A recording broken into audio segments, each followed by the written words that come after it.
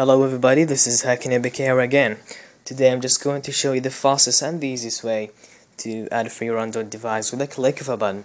So what you exactly need is the Adaway app, and you will find it in the Play Store, but I will put a link for it down in the description so you can download it ahead from there. So to start with, we just have to open the Adaway app. Here it is.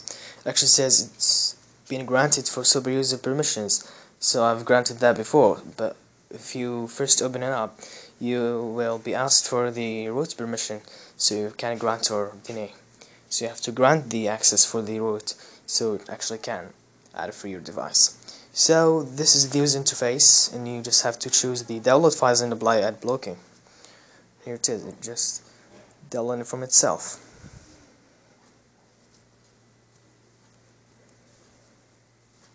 You just have to wait until the download finishes. It says applying, building host files and stuff like that. It shouldn't take that long, but you just have to wait. Here it is, it's saying apply successful.